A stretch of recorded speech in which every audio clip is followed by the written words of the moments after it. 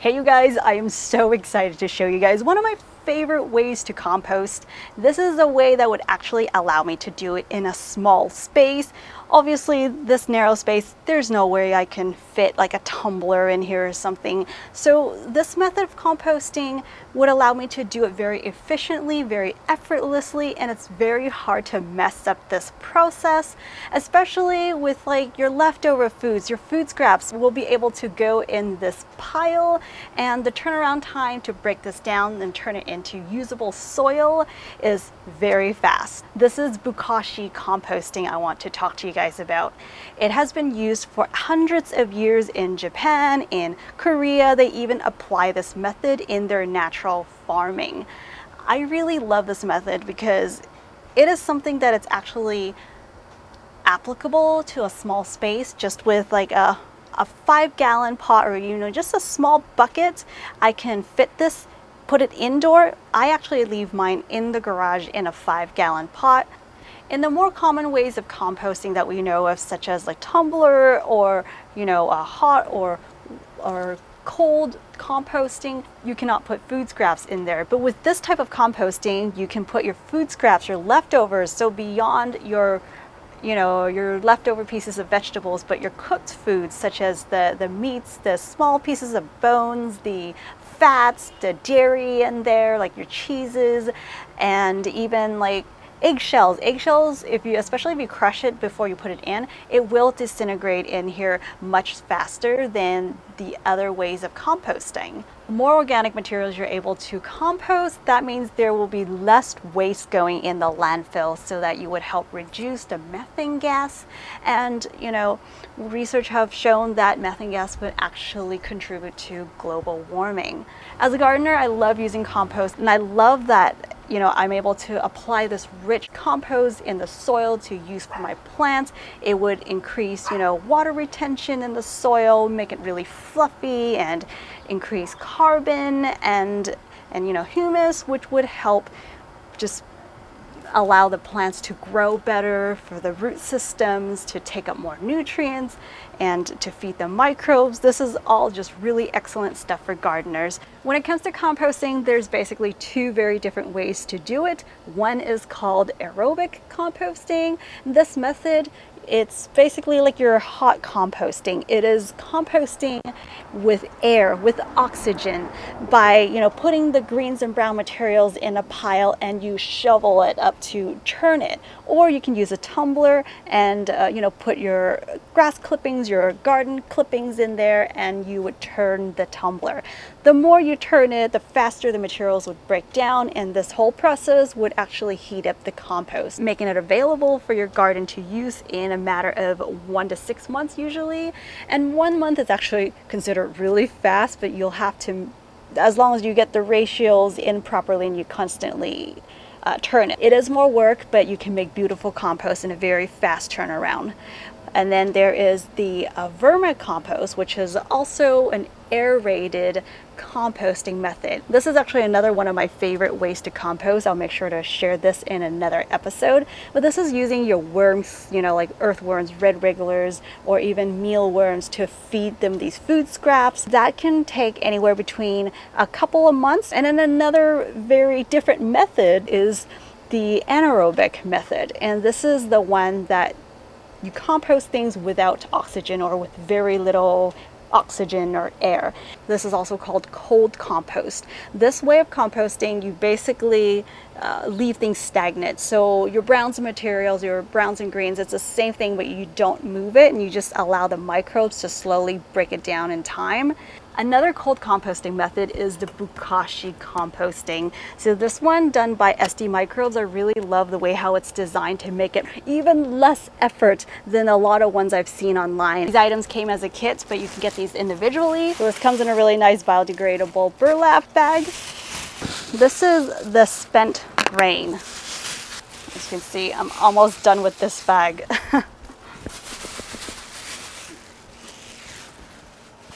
These spent grains came from an organic brewery in San Diego County, and SD Microbes has taken this and basically repurposed it, given them a second life, if you will, by inoculating it with some good bacteria called lactobacillus. This Bokashi compost, actually they call it Bierkashi.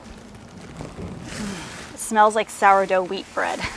So that is the magic ingredient that goes into this to make the entire process work really well. These ones really helps with the fungal bloom, and this fungal stuff is actually really good. It's actually good bacteria. In fact, this is the same type as the one that's in our gut, in our saliva, and they live in a low oxygen type of environment, and they help break down food. So basically what goes in this compost is things that you can eat. You would put anything that is still good, so nothing with bad moldy food, so you don't want to put any of that in there. That would actually, you know, make it compete with a good bacteria. What makes this Bokashi kit different than others is that it does not have a spigot. So any kind of 5-gallon bucket would work. They actually suggest that without the spigot, they find that it works better. The buckets with the spigot would actually allow air to go inside, which would cause the fermentation to go bad sometimes, and then you would also have to release that liquid, like empty out that liquid on a regular basis. So with this thing, it is totally quick and easy. I just don't get lazy doing this kind of composting, you know. It's so quick. Every day I would just grab my little container with food scraps and I'd layer it in here. Third thing I want to talk about that it comes with this kit is this beautiful, sorry, this is used up so it's not that lovely. But this is the airtight sealed lid that it comes with. And I really love this lid. This is the lid that makes all the difference in this Bokashi composting. Usually if you don't have a lid like this and you want to do it compost things in a, you know, anaerobic environment, is that you would have to maybe put a plate with a brick or a stone or something to compress the food scraps in the bucket to release all the air, and then you would have to close the lid on top and make sure you close it well so no air can get in. But with this type of lid, it compresses everything down, so that way you can also put more food scraps in there, you know, as you layer. It takes out all the air. It is so cool. It makes it super easy to do. Are you back to helping me, boy? So you would start off by putting a little layer, like a thin layer of the spent grains on the bottom, put a couple layers of food. Every couple inches of food scraps in, you would put another layer, like a thin layer. So that usually is about a couple handfuls of spent grain, just kind of sprinkle on top. You can even put small pieces of bones in here. What I really love doing is to just save small little tissue, you know, papers or stuff like that are still biodegradable, even though they're not food scraps, but you know, they still go in here for me just because I kind of think of it as helping to absorb a little bit of that liquid. So you're kind of layering it every single time you put in some fresh materials, all the way to the top, or wherever you like to stop, I guess. Let's talk about how you'll know if this thing has gone bad or not. If you see white, fluffy fuzz, basically, kind of mold in there, that is the good stuff, okay? That is coming from the spent grains that's been inoculated, so it's making the fermentation happening in this bin. So the bin would have this sweet vinegary type of smell. I don't know about you, but I think it smells pretty good. Some people might find it being pungent, but it's definitely not like rotting food kind of smell. Especially if you're putting meats in here, you would imagine it smelling really terrible, but it does not smell like rotting food or rotting flesh at all. Everything in here just smells like a kind of a good sweet vinegar. That's how I would describe it to be. So definitely nothing rotting. And then it's like white fuzz. If you see that there's like color mold in there, or gray color, or some sort of color that is not white, you can scoop that out and you know, just toss it out. Or you can start fresh with this if you don't feel comfortable leaving the rest in there. I actually haven't seen any of that happening in here, as long as I keep in mind putting everything that's not moldy, like things that are still good, that goes in here. Everything will be fine. after you fill up this bucket all the way to the top, you would just wait for 2 weeks. That would allow the fermentation to happen in there, especially with that top layer of the fresh ones you just put in. So after 2 weeks, that's when you put it in the garden. When you bury this fresh Bokashi compost in the soil, you should wait about 2 weeks for it to continue breaking down, and then you can start planting in that area. Especially with plant starts, young plants, you don't want it to, be planted in this spot the first couple of weeks. Being in a small space, I don't have the luxury to go around burying these in the ground. So I found this way to work really well that I'm going to share with you guys. Here we have a 27-gallon container. We're going to dump the soil in. This is some potting soil that I've grown other things in, so I'm just going to freshen it up with some Bokashi compost. Now, because I don't have a lot of ground space and all the beds are always just taken up, there's nowhere I can kind of dig a size hole or anything to pour a whole 5-gallon bucket of compost in. So instead, I'm going to do it in a container. If you guys got land, you can dig in and dump the whole bucket in. Or if you have, just some space in your raised beds, you can do the same thing. All right, let's pretend that this is just some random open space that I have in the ground or in a raised bed. All you gotta do is dig a trench. And your trench actually be a little much bigger than this. I got some lemongrass in here as well. Got a little bit of everything. Lots of banana peels, eggshells. Let's just dump this whole thing in. Ooh. Let's pretend that this container is a trench that I've dug. So there's some soil on the bottom, and then I would put all of this Bokashi compost in, and then I'm going to layer some potting soil on top to bury it. Now, if you were actually in a raised bed or in the ground, you would just basically backfill your soil to cover. This is some really used up soil that I grew lots of different things with in this container.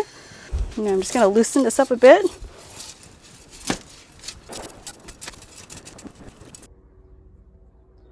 So I dug a hole in the center, and I'm just going to put some worms inside just to mimic as if, this container was actually a hole that I dug in a raised bed or in the ground.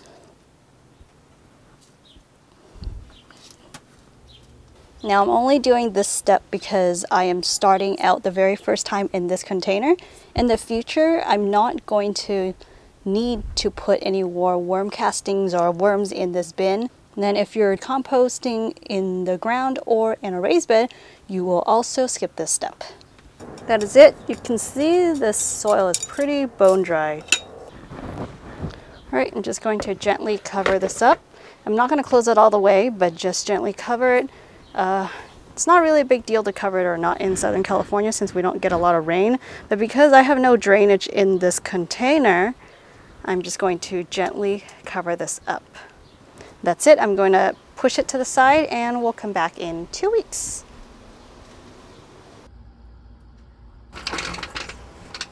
This is where I have the Bokashi composting buried in. This has been in here for about 3 weeks. I think I forgot to film at the 2 weeks in, but 2 weeks in, it actually looked like it was mostly gone. If I try to chop things down or even throw it in a food processor to get it more fine, the finer the things are, the more surface space there is and the faster they would decompose. So let's take a look at this. Oh my goodness. It is so moist and wet in here. Remember, like 3 weeks ago, I was putting in like bone dry soil. 3 weeks later, this thing looks so wet. Yeah, when things break down, it generates heat. It just gets a lot of moisture in here. I'm seeing some worm action here. Here it is. digging, I'm digging, I'm digging. Yeah, I'm feeling the heat here. So this is where that pile is, and it's all like broken down. Most of it is. Just like little pieces of like longer fiber strands are still intact, but they are breaking down. Like this thing here. It's just kind of got really spongy. Yeah, it doesn't smell bad. It smells like soil now. Wow. And then there's some more. Looks like there's I even have like hair in here, and hair actually takes along, it's a good source of nitrogen. Yeah, as you guys see, that this is what it looks like in 3 weeks. Let's load this bed up.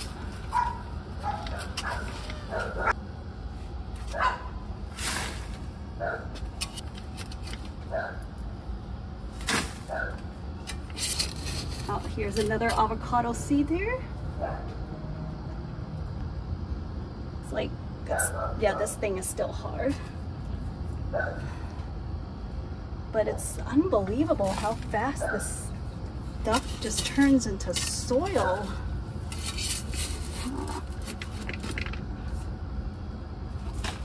Here's the cob here. Okay. Corn of cob is hollow inside, so okay, you can see it's like turned to softening. So each time when, you know, the composts are considered finished more or less, I can take it out of here to use to apply it, like top off the beds or mix it in with my other soil so I can plant new things, or in this case I am filling up my empty raised bed here. I'm just going to take, I think the most I would take out of here each time is about half of this container, just so I don't have to keep dumping in fresh soil. Of course I can do that too if I think this is like, this compost would really mix in and enrich the soil that's been used to grow things from like previous seasons or something. So I would just keep some of the soil in here, and once that bucket of compost is done, I will pour that in here and bury it and start all over. Now that this bucket is empty, I don't have to wash it. You can if you want to, but I'm just going to retain all that good bacteria in this bucket to help everything ferment faster and better. Kind of like to keep the rim around here clean though, so I think I'm just going to take a towel and wipe off this about an inch or an inch and a half the top.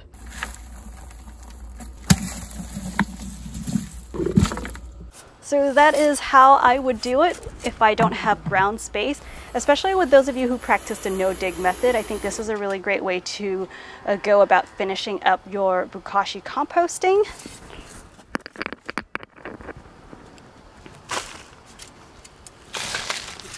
I can't wait to get some plants into this Bokashi enriched soil. If you guys want to pick up some of this stuff, be sure to use my affiliated link. I will put that down below the description box for you guys. Thank you all so much for tuning in, you guys. I hope you've enjoyed this video, learned one of my favorite ways to compost things even in a small space. If you guys like this video, be sure to like, share, and subscribe to this channel for more. And if you want to pick up some plants and seeds, be sure to go check out my store. Thank you for your support. I will see you right back here in the next video. Bye, guys.